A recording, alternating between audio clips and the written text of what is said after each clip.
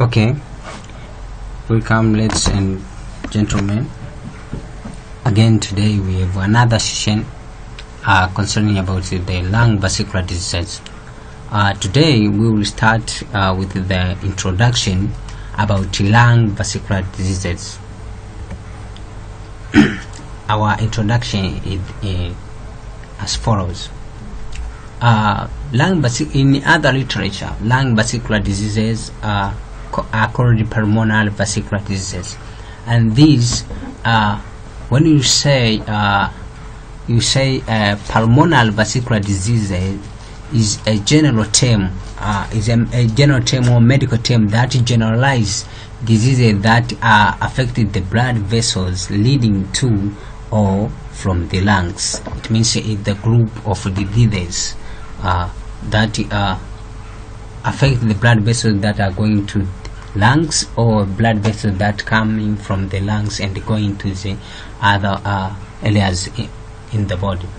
And here we are concerned about the blood vessels along the route between the heart and the lungs. Why we are concerned about blood vessels along the route of heart and lungs? Because always the diseases of the heart affect the lungs, and the diseases of the vessels of the lungs from the lungs will affect the heart, and we will look much details about how the diseases of the blood vessels from the heart affect the lungs, and how the diseases of the blood vessels from the lungs affect the heart.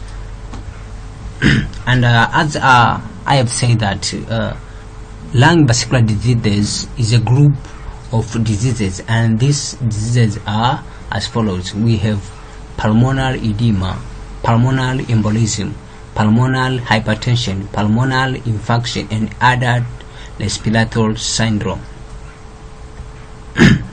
Okay guys, I have brought a concept about the systemic circulation and pulmonary circulation, which is very useful, very crucial to understand this lung vascular disease, and that's why I put it on my presentation. And always when you say systemic circulation, means the flow of blood from the left ventricle.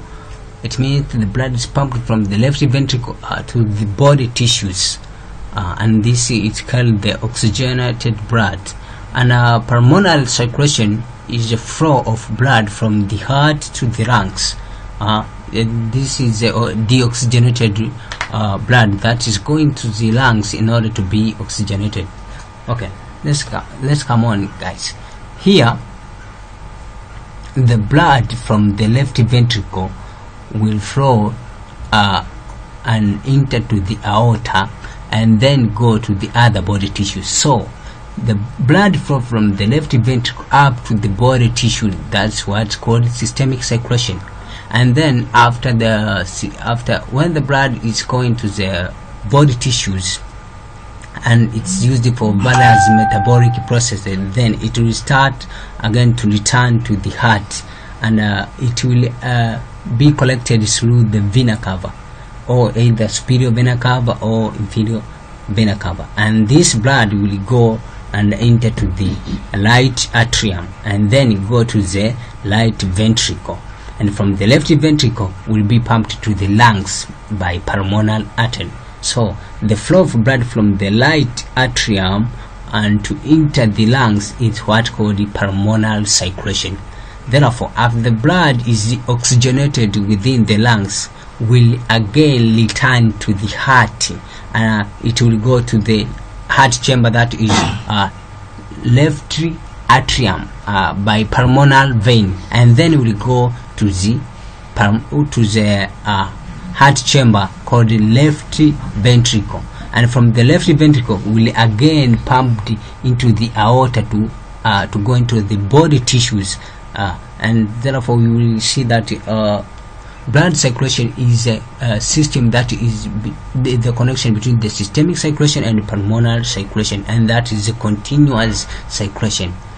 Okay, I have brought an illustration as follows. Let's look here. and this is the heart, and these are lungs. This is the right lung, and this is a left lung. As I have said, this is a left ventricle. Blood from the left ventricle will be pumped and enter into the aorta, and when it enter into the aorta, will go to the body tissues, and from the body tissues, it means it will go for several metabolic process, either the blood killing various metabolites, carries oxygen or nutrient. After it had been used, the blood will start to return to the heart, will return either from the upper part of the body, will return by using superior vena cava, and from the lower areas of the body will use inferior vena cava, and they will enter into the right atrium. Okay, another I forgot that the flow of blood from the pumping of blood from the left ventricle to go into the body tissues for various metabolic process is what called systemic circulation, and therefore the returning of blood and return to the right atrium, go to the right ventricle, and then is pumped to go into the lungs by pulmonary what artery. Is what called the pulmonary circulation. And then after the blood it has been oxygenated in the lungs, will start to return into the heart by using the pulmonary vein, where it will come and to the heart chamber called left atrium, and then go to the left ventricle, then pumped to the body. So you will see that the blood is a connection between the systemic circulation and the pulmonary circulation. Okay, thanks. And not for I will end here about our introduction. Thanks for hearing, and I advise you to subscribe my channel so as to get more update of our session, because it has not ended here. We will continue, and we have not started to see about these diseases, and now we are going to see one disease after each other. Thank you.